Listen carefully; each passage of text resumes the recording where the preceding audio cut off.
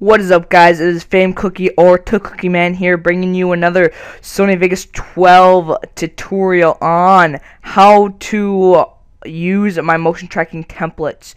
Now, my other motion tracking template that I uploaded about a couple weeks ago, if you download it and you open it up in Sony Vegas, it will say that files are missing, and that's my mistake. I am sorry. Right now, if you go and try to download it, it will not work. I am sorry, but this, I figured out how to make it work. So, basically, this template I'm about to show you right now will be uploaded this Saturday.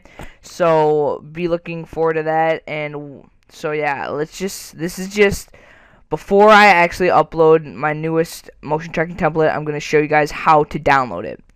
So, basically, I actually deleted all my files. I deleted my motion tracking file and all the video files just to show you guys it will work. So basically, what you are going to do is you're going to download my it's going to be a MediaFire font MediaFire link, and you'll just download it from MediaFire and it'll come up in a Renoir file. Pictures that will look like this. It'll say motion tracking grind, and it'll come with 5 M2TS files and the Sony Vegas file right here. Alright, it's right here. Basically, what you want to do is you click on this and you highlight these and extract all 5 of these video files to wherever you want. It doesn't really matter. Like I'll extract them to my documents right now. You click OK, and it'll load. 42, 43, 48. It's going fast, guys. Sorry.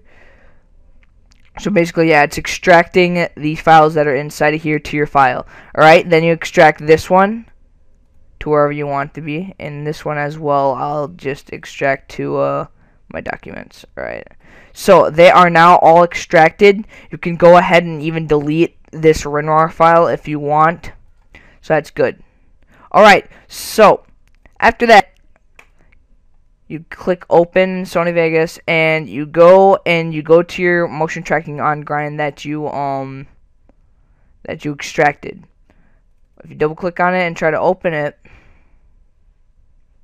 ta-da, it will find your files for you and it will get your files for you, because you actually downloaded these files raw. You download this file, you download this file, you download this file, this file, and this file. You download the video files that I put into here.